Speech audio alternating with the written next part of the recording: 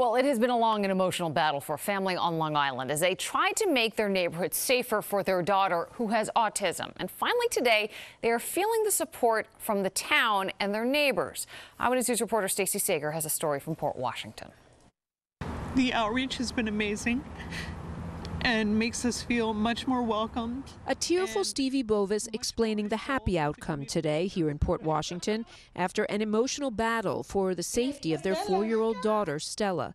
Stella lives with autism, and her doctors and therapists urged her parents to put up a fence around their home after they moved in only 4 months ago.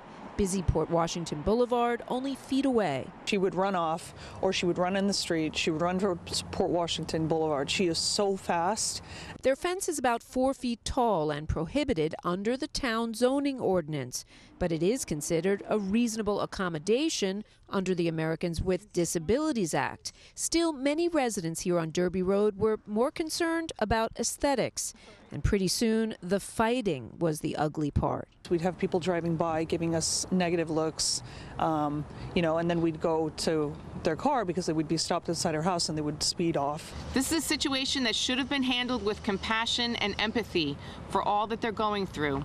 But unfortunately, it wasn't. The Bovis family ultimately had to appear at a hearing before the Board of Zoning Appeals, which was costly and time-consuming, but also a spectacle they wished they never had to endure.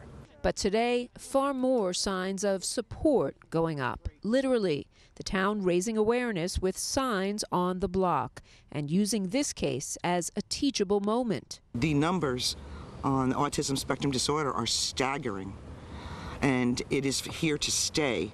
So it's going to take an effort on everybody's part. The Bovises say they'll make the effort by painting the fence white.